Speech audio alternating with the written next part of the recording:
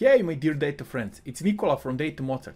Welcome to another video on the Mastering DP-500 exam. In this video, we will talk about how to design and build a large format dataset in most optimal way to get the maximum performance of the enterprise scale data models in Power BI. Stay tuned!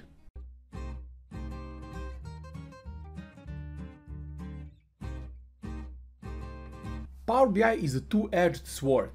Let me explain the bold statement. Power BI enables you to quickly get up and running. In literally a few minutes, you can transform a plain white table with a bunch of numbers into nice looking charts and visuals.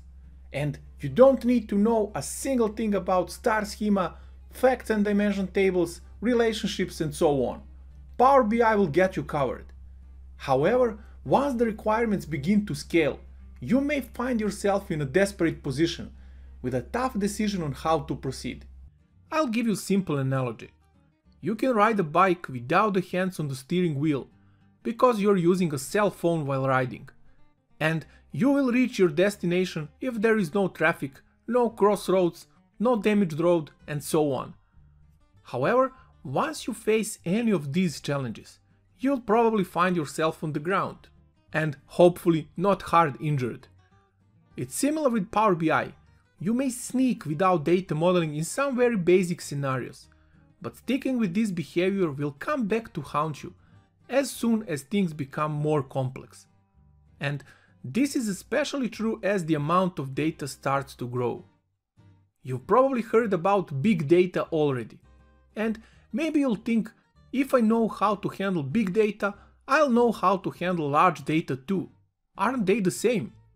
While big data is usually related to a specific set of technologies that rely on distributed processing, such as Hadoop a decade ago, Apache Spark, and the majority of the modern cloud data warehouses, large data refers to a huge number of records in the dataset. And when I say a huge number, there is no golden value, like 100,000, 100 million or 1 billion records. But in most cases, datasets with less than 1 million rows are not considered large. Now that we know the difference between the big and large data, let's examine how Power BI fits these concepts. Under the hood of Power BI and Analysis Services Tabular is VertiPack, columnar in-memory database. As VertiPack keeps the snapshot of the data in cache memory, all the data must reside on a single node, which means that VertiPack is not a distributed architecture. Because VertiPack works in a specific way, datasets also have to be modeled with certain rules in mind, so that the engine can perform in the most optimal way. Before I explain you how you should model your data for the large datasets, let's first understand the main characteristics of VertiPack and how it stores the data. As already mentioned, VertiPack is a columnar database. That means that the data in each column is stored physically separated from the data in other columns. Based on the number of distinct values in the column, which is known as cardinality, data distribution, are there many repeating values in the column, and data type, numeric versus text, VertiPack applies specific algorithm to compress the data. With all these points in mind, it's fair to say that VertiPack excels in vertical scanning, while it performs much worse when it needs to retrieve the data from multiple different columns.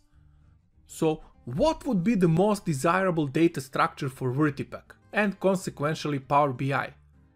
Before we come to answer what is the best approach when designing for performance in Power BI, let's introduce two types of tables that are the most common in the data modeling process.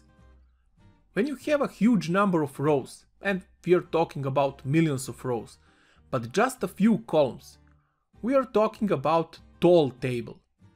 On the flip side, if a table consists of many columns, it's usually referred to as a wide table. There are two scenarios with wide tables. A table contains a lot of columns, but not many rows. Dimension tables are a good example. Or a table contains a lot of columns but also a huge number of rows, so tall and wide at the same time. Depending on the table height in these two scenarios, Power BI will behave differently. If the table is either tall or wide, Vertipaq should perform great. However, if the table is both tall and wide, that's usually a road to hell. If you're wondering how do these tables become part of the Power BI solution at all, well, a lot of Power BI developers transition from Excel, where working with one flat and wide table is a standard way of doing things. Additionally, a lot of developers blindly follow users' request, give me everything, and include all the columns from the source system, like the Power BI is a kitchen sink, without thinking about the possible consequences. It's always better to start small and keep it simple, and then extend the data model with additional tables and columns when the business case requires them. Here is the list of the recommended practices for large datasets optimization. Import only necessary data. I know that it sounds obvious, but trust me, in most cases sticking with just this simple rule will make astonishing savings in the data model size. Aggregate when possible. We will cover aggregations in more depth in one of the next videos. Keep in mind that aggregations reduce the table height, so Vertipaq will have to scan a lower amount of data. Reduce the column cardinality. Cardinality is the biggest enemy for optimal data compression. There are various techniques for reducing the cardinality levels, such as summarizing the data, splitting columns, and so on, so you may apply some of them to optimize the model shape. Use proper data types.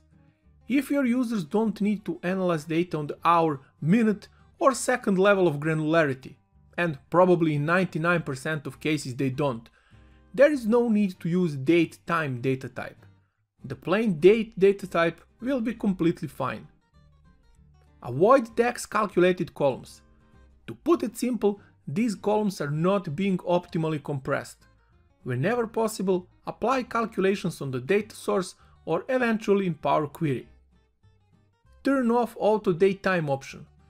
This is a general recommendation, but it may have a significant impact on the large data set specifically. If you keep this option turned on, Power BI will automatically create a hidden date table for each date column in your data model. Even though Power BI lets you sneak without proper data modeling to create shiny dashboards in a matter of minutes, I would strongly suggest not taking this shortcut path.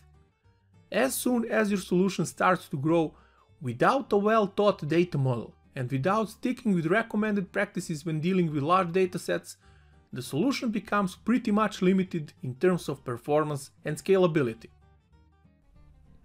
That's all, friends. If you find this video useful, make sure to click that like button. Also, make sure to subscribe to Data Monster channel and don't miss any video in the future. See you next time.